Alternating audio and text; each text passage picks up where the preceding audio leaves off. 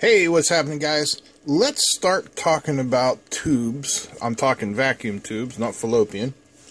And we're going to build an amplifier, an instrument amplifier. In my case, I'll be using it for a guitar, but you know, you could use it for any instruments you wanted. And probably the simplest guitar amp design is the old Fender Champ, which I believe is called the 5F1 layout.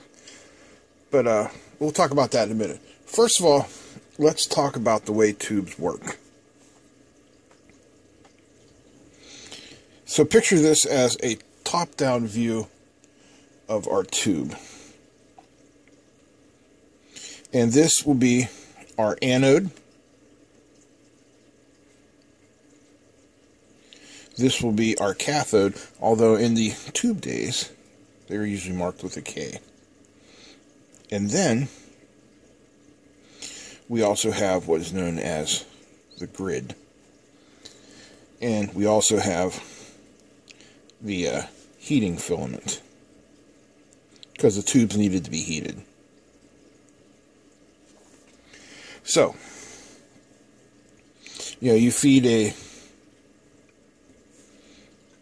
positive voltage into the anode,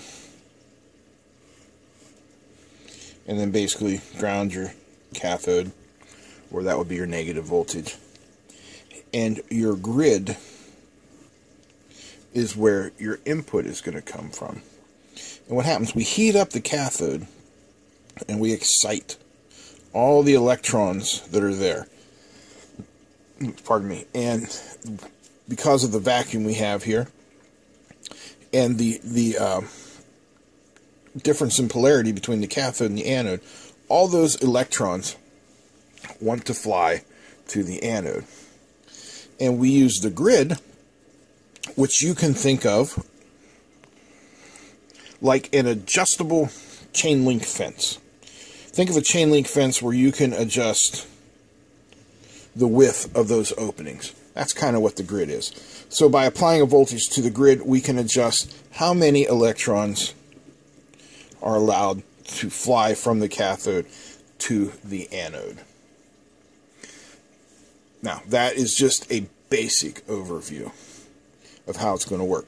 If we want to talk more in a block diagram of how the amplifier itself would work, well, then we're going to have some different parts. We're going to have, we'll call it the power supply / rectifier. And then we will have the preamp.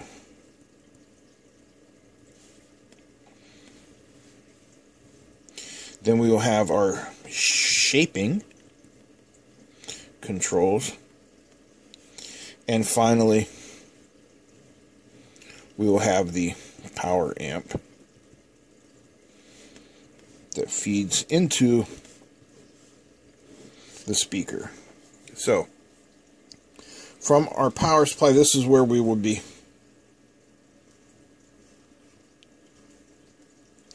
plugging into our AC. Our power supply is going to bring the voltage down and rectify it into DC. And then we're going to have different voltages coming out. We're going to have filament wires that go to heat up our tubes. And then we are going to have the power wires, which I'll make dotted in this case, just to differentiate. And there's my phone. One moment, please. That was my church calling to tell me that services are canceled until further notice. Kind of figured that was coming. If you don't know, I'm here in Ohio, and here in Ohio we have the schools closed, restaurants and bars closed. As of today, hair salons, barber shops are closed. Yeah, it's getting to be a bad situation. So anyway, there is our power coming out of our power supply. Now our preamp has two stages. So our input will come into our preamp. and it will go to a volume control, and then back to the second stage of the preamp, and then out to a tone control, which will then feed into the power amp, which will feed into the speaker. So that's the overall block diagram way the amp works.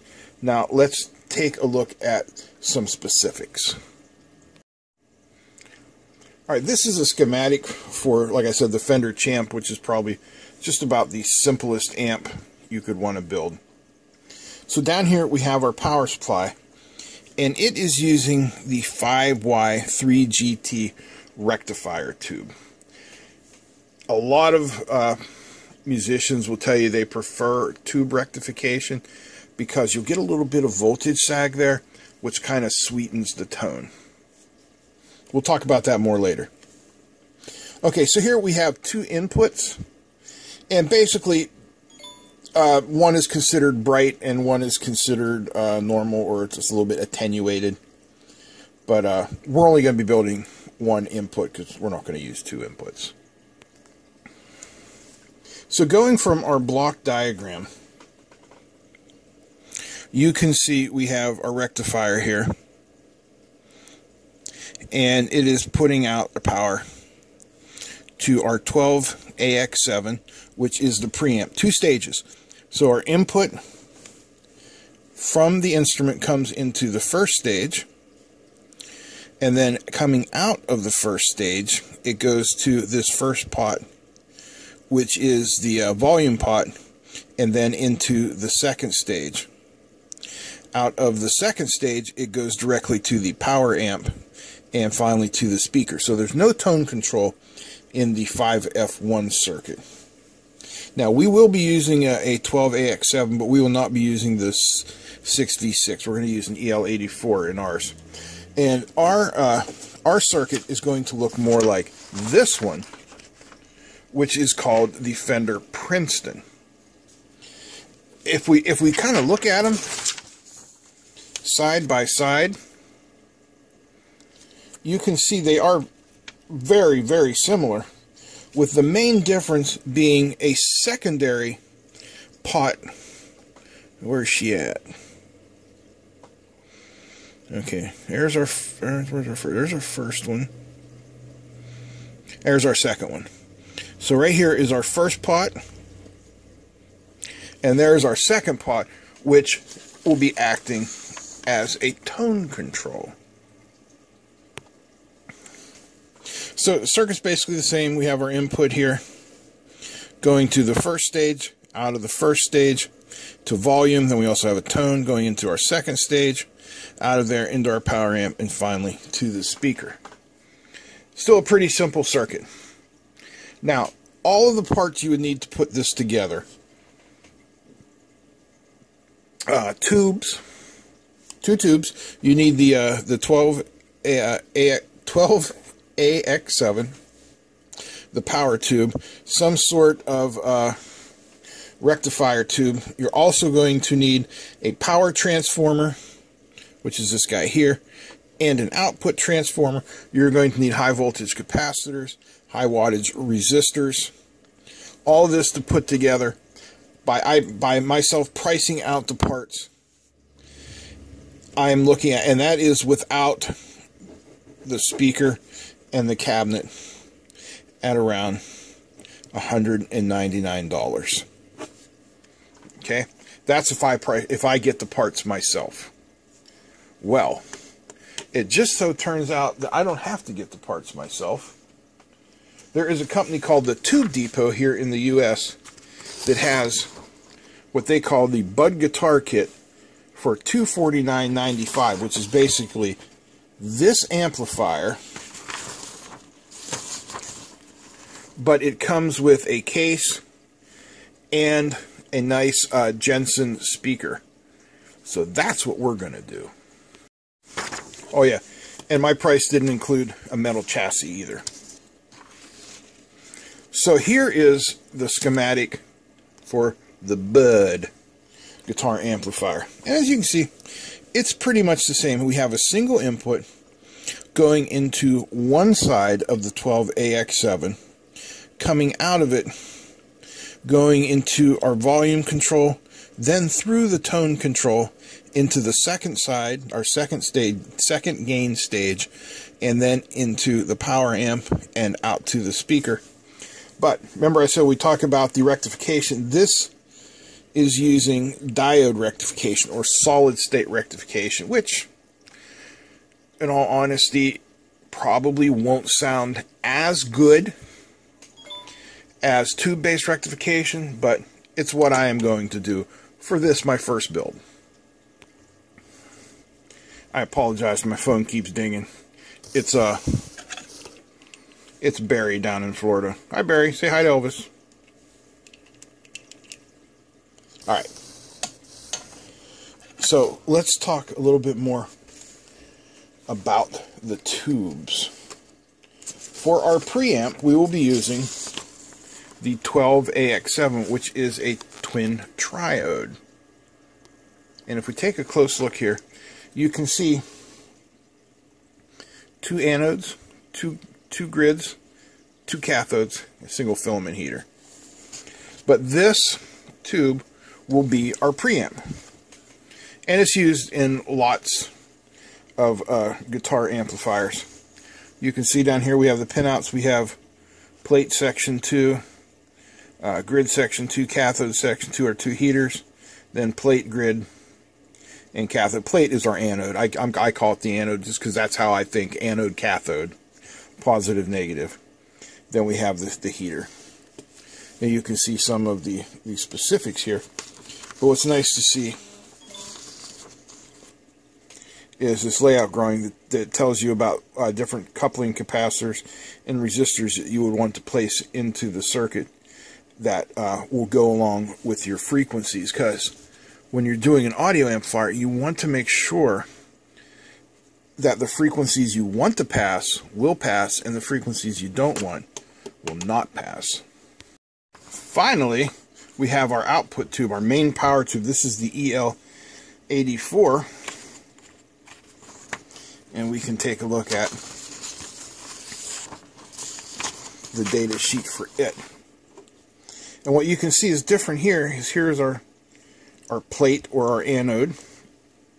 Here is our cathode, which is also connected to grid number 3.